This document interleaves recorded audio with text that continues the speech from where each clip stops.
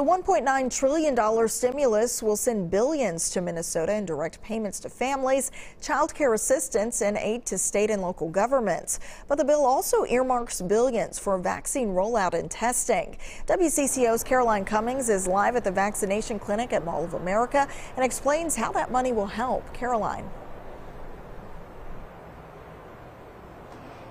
This vaccination site here at Mall of America is one of a few permanent state community testing sites that they say will help get more shots in arms on a larger scale. And health officials say it's all made possible by federal aid, and more of it will keep the process of vaccine rollout moving along.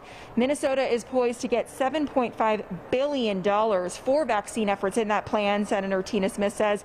And she joined Governor Tim Walz and Senator Amy Klobuchar and others in the Minnesota congressional delegation on Monday to tout the latest federal stimulus plan. They say funds will help ensure everyone who wants a vaccine, regardless of insurance, will have access. And Health Commissioner Jan Malcolm says money will help get vaccines to all communities. The vaccine does no good in the vial. It's got to get delivered to people. This is one of the most complex operations in public health in our history, and we can't do it without the support, the people, and the infrastructure to get the vaccines administered. So this is going to just accelerate our recovery from this pandemic.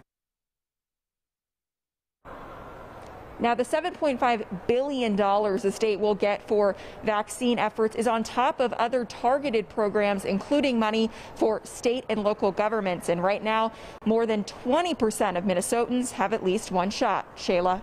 All right, Caroline reporting. Thank you so much for that information.